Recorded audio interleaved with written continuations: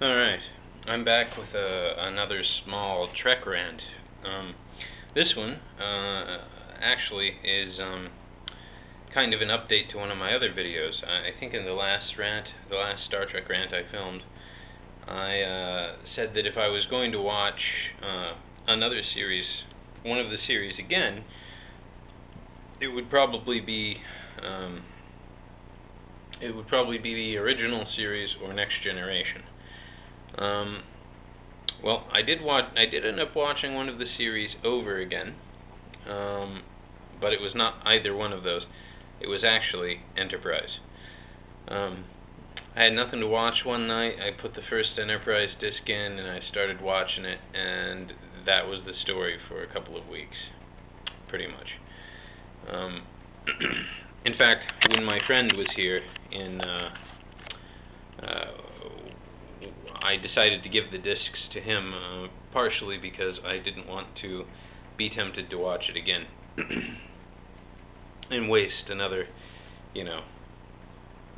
four seasons worth of episodes out of my life. Just yet. Of course, I'll watch the show again, but well, not anytime really soon. Enterprise is a good show. The characters are good, the ship is cool, the idea of the whole thing being kind of new for the crew is really great too, and there's this sense of camaraderie in the show that's kind of interesting as well. There aren't very many people on this ship. There are under 100 people on the ship, so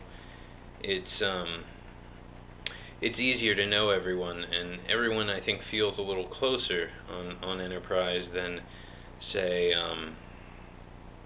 on a bigger ship like the Enterprise or the Enterprise C or D. Sorry, I can never keep those things apart.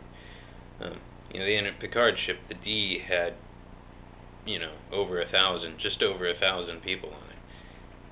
He probably knew everybody, but not as well as, say, on a ship that had 80 people. And I'm the first guy to give Scott Bakula a hard time for being kind of a Shatnerian style actor. But after watching it through again, he really did some amazing acting on that show. Particularly third or fourth season, it was really good, and I really love how they clean up a lot of the things that you see in the original series that were unexplained when you went to the original series movies, right?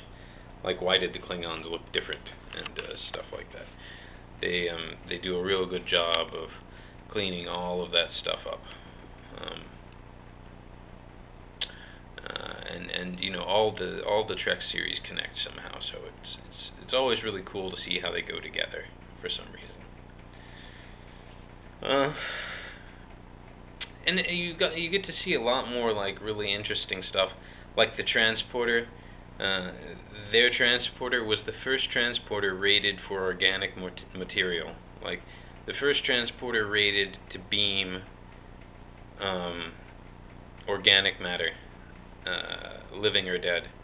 And it was experimental, but they got one on the ship, and that thing was a fucking death trap. No one wanted to take the transporter. It was we have to avoid doing that at all costs, because it could fuck you up. So stuff like that is real interesting, and you just and people change a lot on that show.